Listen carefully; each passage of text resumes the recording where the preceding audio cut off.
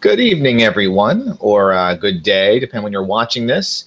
My name is James, and this is the Living for Crits OSRebellion weekly show. All right, first off, I want to apologize a little bit because, again, my lighting has changed. If you've watched the last two, you'll notice every week the lighting seems to change, and that's not my fault. That's Google Hangouts, because that's how we run all this stuff, and Google Hangouts has decided every week it's either not going to run correctly or it's going to mess with me. So tonight we have a different lighting rig, which means I'm kind of like Two-Face, like you have the light side and the dark. So this is not some designed effect. Sorry. So if this is your first time watching, first off, I have the chat up and I can see the chat. So if you can shout stuff at me like Kevin just did, I can maybe respond. And maybe if you guys have any questions, feel free to throw them my way. So this is part vlog, part review, part rant on my journey from starting off with getting reintroduced into old school games on my way to Dungeon Crawl Classics, my current obsession, the game that I play the most. And if I'm not playing it, I'm thinking about playing it. But there's a bit of road to go to get there. Tonight is a long episode, so I'm not sure if you'll all hang out with me the whole time or not, but if you do, great, because tonight I'll be discussing a couple of games and a review-ish evening. On one hand, I'll be discussing the D&D Rules Cyclopedia and my basic rules. This stuff here. I discussed a bit the first night, but I haven't really reviewed it. Tonight comes my mini review. But making this the most controversial episode probably of all of them, I'll be discussing D&D 4th Edition, which is not an old school game. If I were to say that, man, the hate emails and comments I get would be terrible. You might be asking, why are you holding up dungeon tiles? Because as much as I'm reviewing the game, and as much as I'm going to tell you all that I really enjoyed playing it, this is the only thing from D&D 4th Edition that I still own. Is I have 2 boxes of dungeon tiles and a bunch of other dungeon tiles. I don't know if they came out of these boxes or I got them from some other set. My friend Randy, who was in my long-term 4th Edition campaign, he bought them off me after I got rid of them. Because once I was done with 4th Edition, I was done with 4th Edition. And judging by what I see at half-price books, about every month or so, someone else decides they're done with 4th Edition also, because you'll see the flood. You'll see, like, complete arcane, complete psionics, whatever they're called. I can't remember. Or arcane powers, or it's been so long since I've read those books. But you'll see all of them at half-price books, which they do get rid of. People do buy them. Again, non-judgment, no judgment here. If you like playing 4th Edition still, enjoy playing. But as I've said, I'm about done with that game. The closest I get anymore is I play Castle Ravenloft, the board game, which feels like 4th Edition feels. So anyway, tonight we'll be talking about sort of my progression, and I've been following these episodes sort of in a timeline. And when we last left off, I had played Hackmaster, and I thought Hackmaster was going to be my game, my fantasy game, and it wasn't. So I went and played 3rd Edition for a while longer and eventually fell down the rabbit hole of 4th Edition. And I played 4th Edition for like 3.5 years, and it was my longest campaign. I think to date, it's like my longest or second longest D&D campaign was the 4th Edition campaign. We had 100 adventures, 100 sessions, 30 levels. I say plus because they had some other characters at one point in time they played. And I ran this game called Ravenscape, and it was a Planescape Ravenloft hybrid.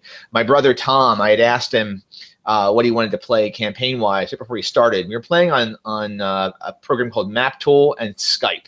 So we had Skype running for audio. We had Map Tool running for our map, and he wanted to run Planescape. He wanted to play Planescape, and I wanted to play Ravenloft. And we're like, let's just fuse them. So that's what we did. And I threw everything in the kitchen sink in that game. They fought a Tarrasque. They fought that giant, colossal red dragon miniature. The one that's this big that it's on Amazon for like $800 right now. That was to scale. We fought that off of a spelljamming ship. The Lady of Pain was eventually a PC in the game. A player came in with Lady of Pain, my friend Frank, and we played for a long time. Had a really good time with the game, and we wrapped up in 2012. I was like, let's try something different. And that summer, I started buying a bunch of second edition and basic D&D stuff. I was like kind of recollecting. I had kind of had enough of fourth edition for the reason I'm going to get into in a second. And I tried to switch the campaigns to second edition AD&D Dragonlance, and it just didn't work. Some of the players wanted to stay in the newer school games, and some wanted to stay in the old games. And it was like half and half down the way of the split, who wanted to go where. And we eventually broke up. And not to get weepy or anything like that, because I'm not going to like cry or anything. But I actually hadn't gone through a breakup in a long time. Like, I've been with my wife now. It'll be 20 years. Been dating in August. And 2012, I mean, not having experienced a breakup in a long time, that was the closest to a breakup I experienced in a very long time. I was really bummed out when we broke up as a group. So, but it was one of those things. I know a lot of folks say I like the old style gaming, and those are my games. And some folks want the miniatures and like, Pathfinder and games like that. And our group experienced that. We had folks that really liked playing the new school, and some folks that really wanted to go back to the old school.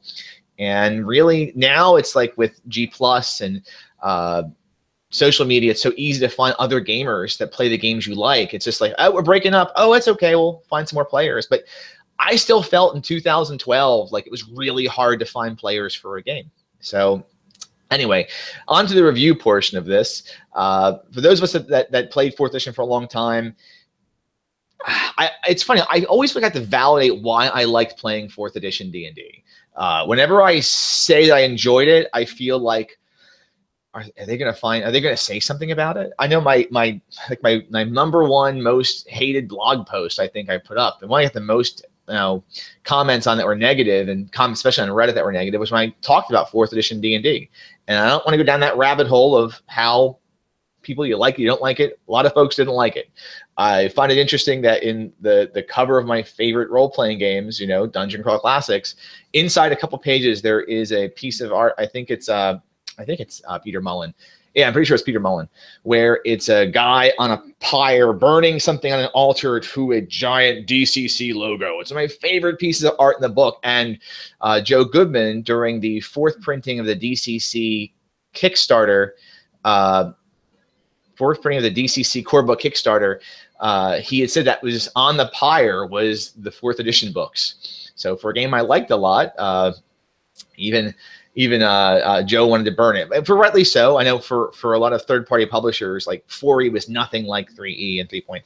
So, but for me at the time, it was a great game. I was in grad school. I was getting my MBA at the time, and I liked a game where I could just kind of throw a bunch of monsters out and just fight monsters and play around with our friends while we did it. I still think that if D&D 4E was released as just what was in the D&D Essentials line, so in that smaller book format, and with the as called D&D Tactics, I think it would have gone over better. I think if people didn't think it was replacing 3rd edition, but it was just something different, it would have had a better reception. See, BNEF DC says the DCC Punjar series was the best 4E experiences I ever had, and that's cool. I mean, I think if I've never seen any of the 4th edition stuff that Dungeon Crawl Classics did, but I kind of want to jump into it. Because, just to see it, I would like to see what their take was on it. I love the DCC adventures so much. And I'm sure if I would like any of them, I would have done theirs or enjoyed theirs. I've only played Keep on the Shadowfell. Was the only adventure I ever ran. And I think that was by Bruce Cordell. And I had a very good time running it. It felt a lot like Little Keep on the Border. Yeah, like Little Keep on the Borderlands from Hackmaster, or the original Keep on the Borderlands is what it felt like to me, that whole experience. And I enjoyed it, but I ran everything else just, we had just some crazy stuff. And we had a campaign based on Law and Order in the city of Sigil. The players they owned a bar and brothel full of demons that the players owned in our game. So that was kind of interesting. It was a very awkward game. Hey, Jonathan is on. Hey, Jonathan, how you doing? So anyway, so that's my take on what people would think. I don't know, my thoughts on how I always have to protect myself when I talk about it. So there were some things I liked about the game, though. There was a character generator. And when it worked, when it was like downloaded to your computer, I had a great time playing with that. I enjoyed the character generator. Then they made it web native, and I didn't enjoy it so much. The online version was slow as heck. And by that point, there was so much system bloat that it was like there was so many character classes and races that become hard to play with. I will say that I think I experienced my first thing close to a purple sorcerer style character generator when I'd assigned dice to all of the classes and races. Like there was like 47 classes or races at one time and 28 classes, whatever it was. I came with a D47 and a D28 or whatever. And for a couple games, you had players roll what they get to be, and it was completely random. And we did, 46, drop the lowest stats. Those characters were a mess, but it was fun. I liked the quick encounters when they were quick, which often they were. I feel like the encounters were pretty quick in the first few levels compared to 3rd edition, but later on they took forever. It took really long after a while. Actually, until player characters lost their daily powers and encounter powers, the battles can be fun. But I remember fighting a dragon for 4 hours one night, and we were like at one point, let's just cut it short. And I think one of the players like, we're gonna do this just to see how long it takes, just to say we did it. And at the end, we didn't feel like we earned anything out of it. Even the Tarask battle, by the end, they knew they were gonna win. They were high enough in level to win, but I'm talking about the good things here. This is the good part of the reviews. Maybe I should say something. I don't have many good things to say. I like the way they broke down the roles, leader, controller, defender, and striker. I think that's great for, again, the more of the tactics style game. I think it helped. I think the classes that were assigned were a good balance. I like that healing wasn't relegated just to the cleric, that there was the bard could heal and the warlord could heal in their own ways. It was always a little interesting that the bard had that one power. They could heal, but they also, their healing was through like inspirational words, or they had the thing where I think it was like vicious mockery, where they just smack talk you to death. It was a basic attack, like a at-will power. They could just smack talk somebody, and that was it. Person took damage. And then from the DM's perspective, I gotta say that 4th edition was nice when I ran monsters, because each monster had a stat block that was this big, real quick. This is what he does. It was every round. This is when his stuff recharges. Bam. I hated running monsters at higher level in 3rd edition D&D. I couldn't stand it. I think Pathfinder, when I read through that, was the same problem. And the thing was, you had like, this monster has like 9 feats. I gotta go back and read all the feats and see what they do. And I was never that good at keeping up on the rules. So, hey. Yeah, Sue just said, healing with words like books. Yes, I think the warlord could heal with words as well, but I could totally see there being a librarian class. Sue is a librarian that just heals you through inspirational words. Opens up some Chaucer and reads some Old English to you, and there you go. Get some healing that way. What I didn't like about the game, and I'll keep this brief because a lot of folks don't like things about the game. So that character generator, I said, when it went to the web, it stunk. It was slow. Oh, and you can't make a 4th edition D&D character easily without a character generator. I don't think you can. I tried not too long after I got rid of the generator, and I was in hell. It took a long time. Going through powers sucked. It's nice to print those power cards out. Just, I don't know. It wasn't my thing. Combat later on did take too long. Party balance was too balanced. You knew who was going to win at the beginning of the encounters pretty much, and it was hard to kill a character in that game. Not that killing characters should be everything. Well, it is fun, I gotta say, from the GM's perspective occasionally. And I kind of was done with all of the rules, and the game was so full of rules. What you could do in combat, how does a jinx shot look when you're not in combat based when you are in combat? I don't know. For playing as long as I did and liking as long as liking it for as long as I did, and playing as much as I did, it's maybe a surprise, or not a surprise, that 4th edition D&D drove me away from Dungeons & Dragons style gaming for like a year, a good year. I played very little. I was kind of done. I kind of was like, I need to try something else. And I went into Savage Worlds and played a lot of Savage Worlds for about a year after that, maybe a couple years after that. My Savage Worlds intersected with some other games I tried playing. So that's my 4th edition take. But around the same time, actually during the same time I was playing 4th edition with grown-ups, you know, my basic D&D books, these are what I started my kids on.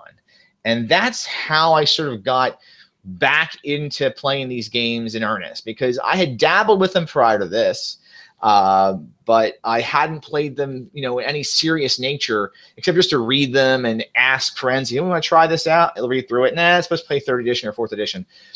With my kids, when I was starting to get Carrie old enough to play role-playing games, this is what we really dug into. So, and I can go for hours on this stuff. Like I brought for the show tonight, I have my Rules Cyclopedia. This is the Aaron Alston. He was the one that compiled this and threw the rules together for the D&D Rules Cyclopedia. I think it was like 1990, 89 or 90 this came out. My brother was the first in our house actually to own it. I had these, you know, the red and blue books.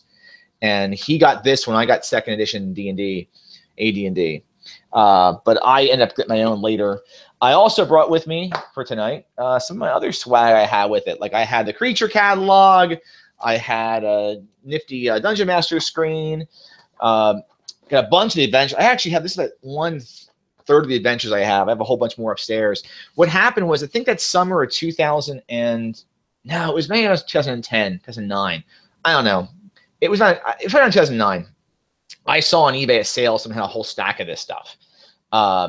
You know, but the only thing I would say I've had the entire time, even back from like the early 90s, is this. This is the one book. This is the Creature Crucible Night Howlers. This is the original. This is my brother's. I'm sorry, Tom. I took his. I ended up using it. He got it for Christmas one year, and he had the basic D&D. My dad, for Christmas, would get him the basic D&D stuff, and they get me the advanced Dungeons and Dragons stuff. So I guess because one of us was 3.5 years older than the other, they felt one of us is advanced, one of us isn't. But this is the original that I had. I went and got the PDF of it not too long ago just because I love this book so much. Actually, I think the Creature Crucibles, I could spend a whole lot of time just discussing these. These were so cool. If you don't know what these are, if you've never seen them, if you've never played with them, they are kind of like the Savage Species for the 3.5 D&D. We can play monsters. I also have Top Ballista, like Top Gun. You play sky gnomes in biplanes. I have Tall Tales of the Wee Folk, where you can play as like pixies and dryads and everything. Actually, the city of Le Mans from Night Howlers, it's like a French city. I think it's in the Principalities of Glantry for the known world for Mystara.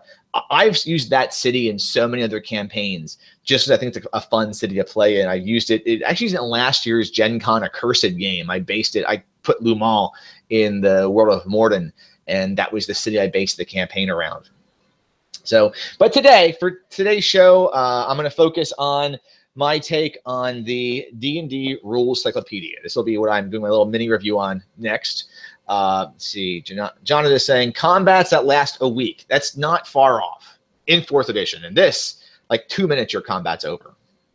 So before I go into any kind of stories about playing this stuff, just my review of this book. I said before, I'll say it again. If I was stranded on a desert island, this is one of those books that I could live with. I could have this book and be totally thrilled. It has everything. Actually, of all the books I own for the fantasy role playing, the older stuff, this reminds me most of how, I don't know, like Dungeon Crawl Classics is now. It's one book. It's racist class. Everything's in there. Monsters, your magic items are in here. Tips on how to run a game, some stuff for a campaign setting, ideas for adventures. It's got everything in one book. So, you know, D&D 2nd edition, AD&D 2nd edition had multiple books, the Dungeon Master Guide and the Player's Handbook and a Monster Manual or Monster's Handbook. Just one here. So that's kind of nice. And it's pretty much everything combined from the basic set, the expert set, basic, expert, challenger, master, immortal. Am I close? Yeah, I think it's everything from that. So someone can yell at me if I'm not correct in that. I'm pretty close on there. So the BECMI, BECMI, that's everything in here. And some other things I found in here that I don't think are in the original game. There's a Mystic class. Love the Mystic class. It's a monk that you can play with that the game had. So that was a fun class to play. Whenever a player brought a Mystic in, I played when I was younger. I think they used to die pretty quickly, but They just weren't playing them right. I think that's what it was. There's mass combat rules in this game. I like that because, you know, when you're for the kids here in the house, nothing like telling them you have a whole army to play with. Get to it. You know, they have strongholds and dominions. That was kind of neat. I messed around with that recently with my DCC campaign. Oh, companion. All right, BNFDC says it was companion. I thought it was challenger. I don't know why. I thought it was challenger. Why did I think it was challenger? Oh, it said challenger at the top of this for some reason. I don't know. I just thought challenger. Companion. Okay. So there you go. I think I actually own them somewhere in my house. I own the black books and the other colored books somewhere. I just don't know where they're at right now. Oh, another thing I really liked about the Rules Cyclopedia is the stuff that was in here for weapon mastery and skills. The proficiencies in second edition AD&D never sort of, they're not that interesting to me. Okay, proficient in a two-handed sword. Well, great. Proficient in hunting. Great. I liked how in this game, if depending on your skill you're trained in, you had the specialization points you would get as a fighter, and you could be more or less proficient in a sword. Maybe your sword does you focus all your time on one weapon. That's cool because the more you're focused on one weapon, the better you are with that weapon. It does more damage. It has special attacks. It actually was a nice way of having your two-handed sword fighter in basic D&D different from your hand axe shield fighter, because depending on what you put in skill points into your fighter, each fighter would look very different. You know, fighters specialized in using a net. They could throw the net better on opponents and whatnot. So I don't know if anyone would ever want to do that. Like, I don't know how to make a fighter just design net throwing, but you could. And then the skill system. I like the skill system. It seemed to me with all the intelligence skills, alchemy, magical engineering, mimicry, it kind of offset. One of the things I didn't like about this game, even basic D&D altogether, is that magic users had a pretty crappy, you know, spell advancement. My first magic user died trying to steal a silver dagger. I blogged about this a couple years ago. I still feel it. I still feel him dying. This is way back in like 1991, 1992. Trying to steal magic dagger. I had one spell. I was fleeing the guy at the store, and I cast ventriloquism to throw the guards off, and it didn't work. That was tough DM. But that's all he had was one spell. And if you had magic missile, he'd go to toss one magic missile at someone. And I know in a lot of those games, a lot of the OSR games now, that's how it was. That's how Fantasy and Magic work. I get that. I don't mind the fact you cast a spell, you forget it. I just wish magic users had more spells. It's one of the first things I liked about 3rd edition D&D was I got more spells, and sometimes based on my intelligence, I could get even more spells. With the skill system in this game in particular, in the Rules Cyclopedia, I thought they gave the wizard or the magic user enough cool skills they could take that made them at least more of a sage character. So maybe they're not casting lots of spells at 1st level or 2nd level or 3rd level, but they know a lot of knowledge they can maybe use. And if the GM is letting the players role play properly, that's cool. So anyway, I like those rules in here. In hindsight, I wish I played this more when I was younger. I was so into the advanced title that I only played it a few times after kind of graduating to AD&D 2nd edition, and I wouldn't play it more earnest until I had kids. So that would take a while. Oh, in the back also, I will say, and my brother, I think, I had pointed this out years ago, but there are game conversion rules in here for AD&D 2nd edition to basic D&D and vice versa. So if you are a player of 2nd edition D&D now and you want to try the rules out, you can convert your characters over pretty quickly. What I didn't like, there's not much here. I'm actually going to stretch a little bit. So I said magic user spells, that always drove me crazy. One spell at 1st level sucks. Descending AC, my head does not math that way anymore. 2000, the day that 3rd edition came along, and you know, positive base attacks, ditching Thaco, ascending armor class. I know there's some folks that really like the old way. I just can't do it anymore. My brain just resets. It resets to positive, and I have a hard time going backwards. So I can't spit those results out, but that might be because of play. If I played more, first edition AD&D, second edition AD&D, and basic D&D, or I think Labyrinth Lord might go in that direction too. I know that Adventures in the Eastmark does. If I played more like that, maybe I'd have an easier time with it, but I just don't anymore, and I didn't at the time. So yeah, I never understood the level limits. Level limits always tossed me a bit. Like, I'm sure there's a reason for this, but you got a thief that can go to 36 level. Cool. You have a fighter that can go to 36 level. That's also cool. You have a halfling that can go to not 36 level. I have a hard time finding this here. Where's it here? Halfling goes to 8th level, and after that gets their saving throws are like really great, and they can get experience points after that, but just it changes their attack rank, and later on you get the ability to attack 3 times per round. Why did that stop? Why not just make it so they go to 36 level also? I don't get that. And I'm sure that had to do something with the way the game was originally written. And again, one of those comments will get me in trouble with the old school folks, but I'm going to say it anyway because that drove me crazy. It drives me crazy. It drove me crazy reading this later after having played 3rd edition and 4th edition as long as I did. And then the price. So again, I'm reaching here. My nostalgia factor is high. I love this book, but the price is kind of tough. So if you want to play basic rules cyclopedia D&D, you're going to have to, well, now at least you can go on and get the PDF for this stuff. I got the PDF for this. I can play off of that. But let's go back to 2010, 2011. It wasn't so easy to do that back then, unless someone had an illegal copy, which I'm like Mr. Straight Shooter. I don't do that. So I just bought 2 of these and have one that's like, in case, of emergency, break glass, and I can pull mine out. That's what I have it for. But the fragility of these books, my other one does have a broken spine, and this one here, I try to use bookmarks and stuff, but I'm even worried about how they're doing with the book here. The fragility is what got me to look at some of the other old school games, and this is the fact that this on eBay is expensive. This led to me playing basic fantasy RPG, which I'll discuss next week, and that game is like $4 for a core book. So that's the reason I actually went in that direction in a lot of ways was price of trying to get other players that would use the books.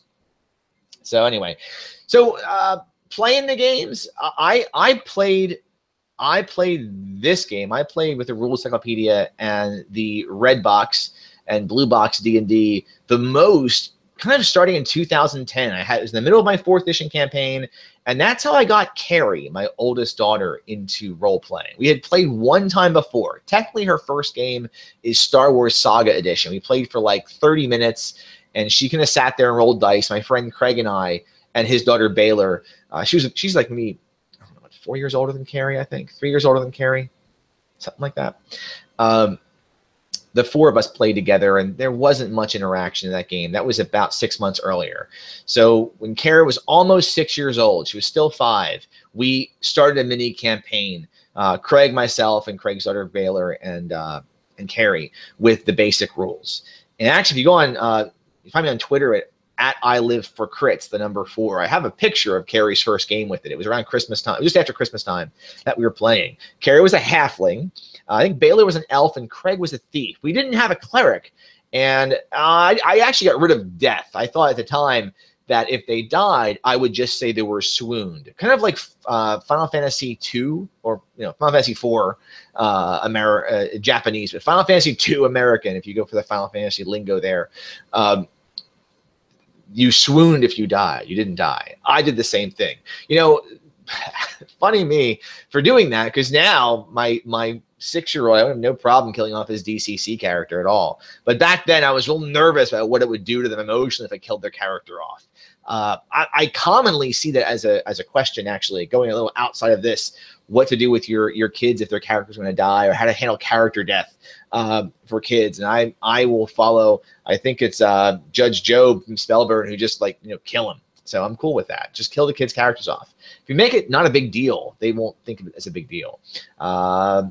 Kevin, Spoony Bard. Yep, exactly. That's where the Spoony Bard came from, right? So I don't know how that translation happened. It was what Tella said that to Edward, right?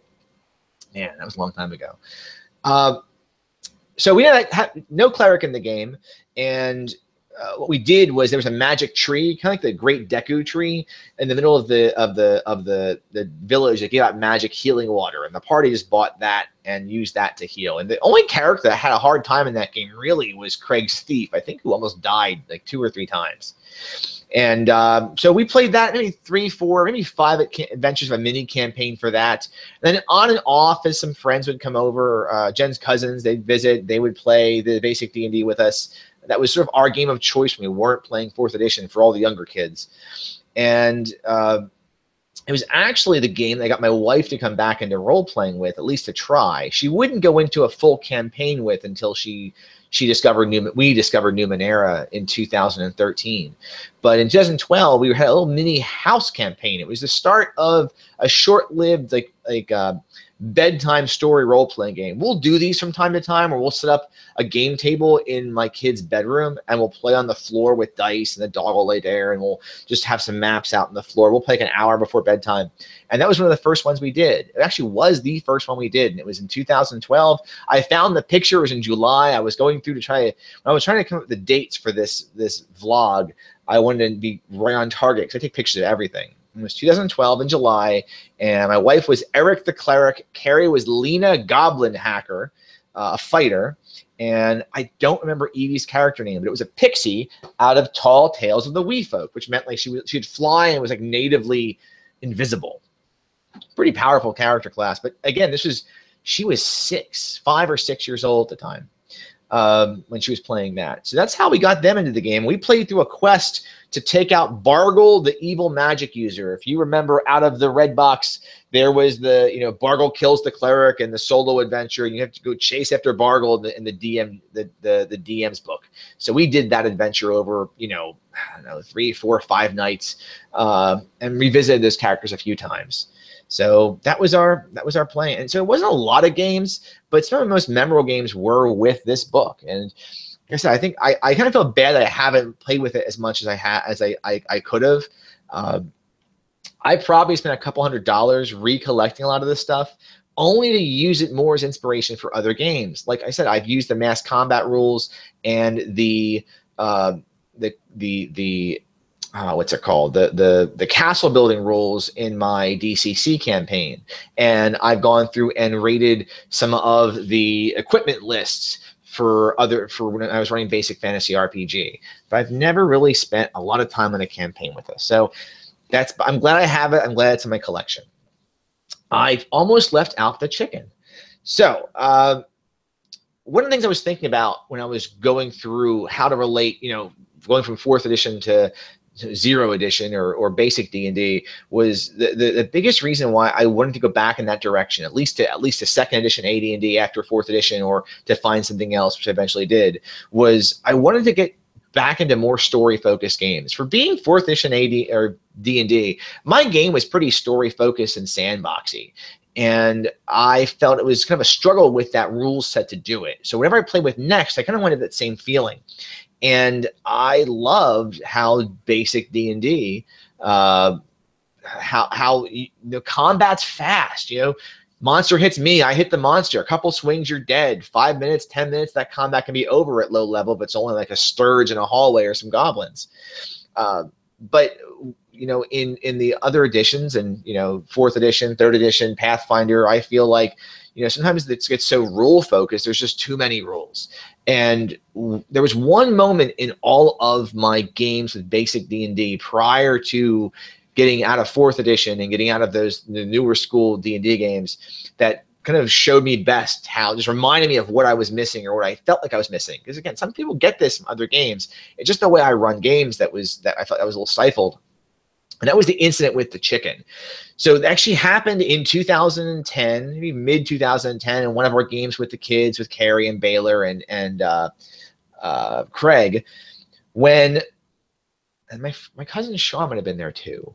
He had a dwarf. They had to cross a river, and the players, Carrie and Baylor, kind of started spitballing ideas for crossing this river. It was part of their quest. And there was a farm nearby, so they raided the farm and they grabbed a chicken. And I think it was Baylor who thought that Carrie's character, just being a halfling, was weighed so little that a chicken could easily fly her across the river. So Carrie grabbed the chicken, she put it over her head, she shook it a whole lot, and she jumped. I think she was thinking about, like, the basic Zelda games she used to play at the time. And I said, that works. That's great. You crossed the river. And I thought, wow, this is skill rolling. I didn't make them roll anything for that. They just shook the chicken and jumped. I think I'd allow that in my games now. Maybe I'd make there be some more rolling. But I don't know. I like that. I like that feel, and I would think about that feel as I was finishing up 4th edition, about the feeling almost stifled by some of the rules. And yeah, that was my take. Let's see. BNF says, Bargle broke my heart in 1986. 11-year-old me had a huge crush on Alina. Yeah, I felt bad for Alina. She's in the adventure for like, what, 5 minutes, and she gets shot down. Spoiler alert. By what I think is a magic missile. I think that spell is magic missile. It's a little hovering arrow that flies off. So I imagine that's magic missile. So anyway, that's my take. It's my take on those 2 games. So I don't have much else to say about them. I'm very glad that I own this still. I'm very glad that I have it. I'm very glad that I played 4th edition D&D, and I'm pretty glad I'm not going to play it again. That's tough. If someone wanted to GM 4th edition D&D and I was there, I'd have no problem playing it. I'm just not going to run it again. So those of you that thinking, hey, let's get into one of Jim's online D&D games, then I'm not playing that. So next week, I'm going to be discussing, I'm going to start getting into the actual OSR and the term OSR. So, I learned about OSR because I was trying to find, or even the term, I was trying to find alternates for the Rules Cyclopedia, something else to play. I would find basic fantasy RPG through those alternates. And there was actually, when I found it and kind of started in 2013, wasn't there a lot of like controversy around the term? I don't remember. I know it was tough at the time. I was, like I said, old school Renaissance and old school rules. I don't know. I remember I came from thinking everything was OD&D. That was before AD&D, not realizing that there was versions at that point. Again, hats off to Tim Baker for guiding me through all that. Now, because even now, getting ready to do this vlog, I don't remember. I don't know. But I'll go into basic fantasy RPG. I'll go into Adventures in the Eastmark and playing those games a little bit. Andy Lyon, he says 5e has chickens. That may be, but I can't play 5e. I'm not allowed. It's like my shtick. I can't play it. Not allowed. I think if my folks that read my blog found out I played 5e, I'd be in a lot of trouble. So DCC. You know what? If I started playing 5e, the 5 DCC core books in my house would like surround my bed and set my bed on fire. Those books are dangerous. Anyway, so I'll go into how I discovered those games and my thoughts on those games, and we'll go from there. Oh, Christopher Moore, why not allowed? Oh, this is a long story. Briefly, there was I did play in the, so I'm going to say why not allowed to play 5th edition D&D. So if some folks that follow me on Twitter will grill me on this a little bit too sometimes. And Andy's a regular gamer of mine in 2 of my DCC campaigns. It's fun. Andy will rib me on the old school stuff, but he keeps coming back for more. So I don't know, you're crazy, Andy. You keep wanting to come in and get murdered by me, but I know you're more of a fan of the other games. Andy came on to play with me for Newman Era originally, and I suckered him into playing old school stuff. So when I left D&D in 2012, I got into what's it called? The beta rules for the new D&D Next for a while, and just, I don't know, I just didn't feel it in those early rules, and I kind of fell into Savage Worlds and kind of liked the pulp feel of that. So, I kind of just left the rest of the D&D Next rules and didn't get back and even looking at D&D again until it was the old school D&D. And by that point, that I think D&D 5 came out, it was the summer that I had sort of discovered Dungeon Crawl Classics. And at the time, I didn't feel like going down 2 roads. So I sort of like grabbed DCC, figured it's out. I'm liking what I'm seeing. I'm going to stay with this and read this.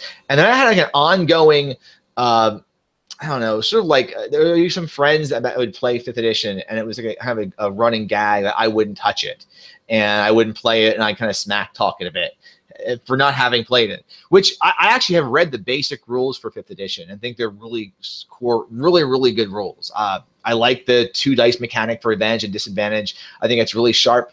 I think they started introducing that into the playtest that I was in. I like the character backstory, how they build the characters, how you have, if you're a fighter, you have like some kind of, I don't know what it's called, 'cause they don't play it, but like you're a fighter, you start out as a guard, you start out as a noble, and your character has some backstory that's not just skills. I do think that's a cool idea.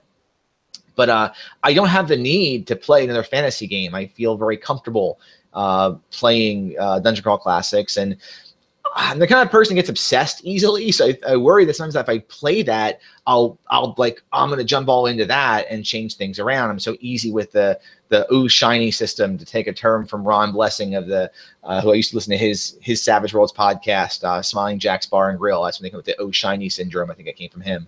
And Christopher, yeah, Savage Worlds is awesome fun. I've played a lot of Savage Worlds and have quite enjoyed it. Just don't play it that much now, but I still seem to jump in a lot of the Kickstarters though, because there's so many good books with that. So Sir Lucian says, running 2 5e campaigns weekly and a one-shot on Sunday, been going great so far, but found you and Andrew through learning to run Numenera.